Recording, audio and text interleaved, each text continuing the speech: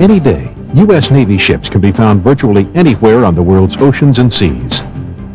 Safe navigation can only be assured if crew members understand the correct application of the various navigational charts in use aboard naval ships. For plotting courses and measuring distances, it is necessary for navigational personnel to have a representative picture of the Earth's surface before them. For this purpose, charts and maps are used. If the area covered is mostly water, we use the term chart.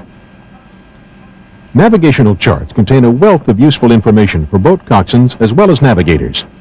Individuals acting as navigators or boat coxswains may use one of three types of charts: coastal charts, sailing charts, and approach harbor charts. Sailing charts use a small scale. They show a large area. They are used to fix position during approaches to land. They only show generalized shoreline and topographic characteristics. They also depict offshore soundings. You may also encounter coastal charts. These charts are prepared on a larger scale, depict a smaller area, and show more detail than sailing charts. They show channels leading to bays.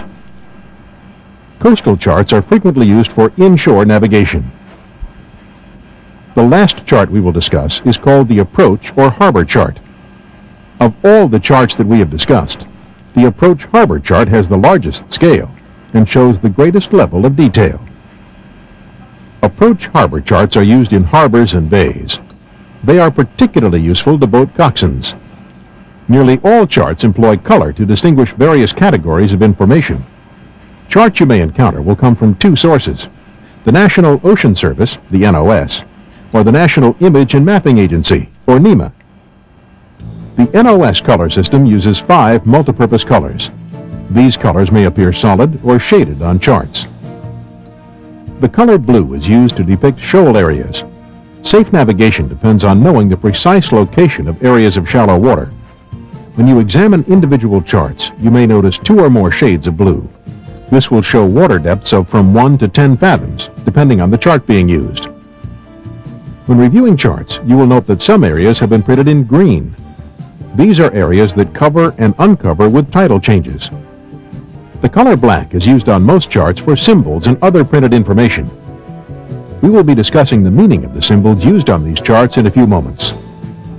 Yellow or a gold tint is used to depict land areas. Your chart will also contain markings in purple color. This will depict the compass rose, channel markers and buoys, caution and danger symbols, and notes. White is considered to be the uncolored portion of a chart. It shows deep water areas, 3 fathoms and over, or the preferred channel. The exact markings will depend on the chart being used. Charts which originate with NEMA are different in one respect. Gray, or a screen black, is used to denote land areas. On a harbor chart, this includes the title of chart. This title block information is placed where it does not interfere with other information. It will include information about title, date of surveys, datum for soundings. Elsewhere on the chart, you will find other valuable printed information. This information is normally printed in the land areas. This information will include notes of caution, tidal information, and references to anchorage areas. Other important information that will be found on charts will include the true and magnetic course aids to navigation. General information on the area in which you are operating the boat will also be provided. The water depth where you will be operating is essential information for boat coxswains. Numbers indicating water depth are placed throughout the water area. Depths are usually marked at mean lower low water and given in feet, fathoms, or meters. Your chart will plainly state the units of measurement used on that particular chart. That information can be found under the title of the chart and around the border. Other information that is vital to the safe navigation of the boat is contained on the chart in the form of symbols. Symbols indicate the presence of a certain feature or object at the location shown on the chart.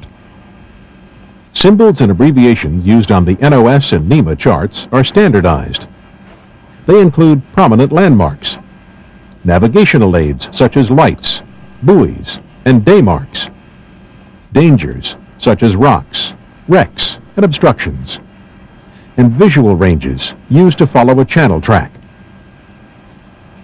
One of the principal uses of charts involves locating your precise location on the surface of the world's oceans and seas. Every spot on Earth is located at the point of intersection between a meridian and a parallel.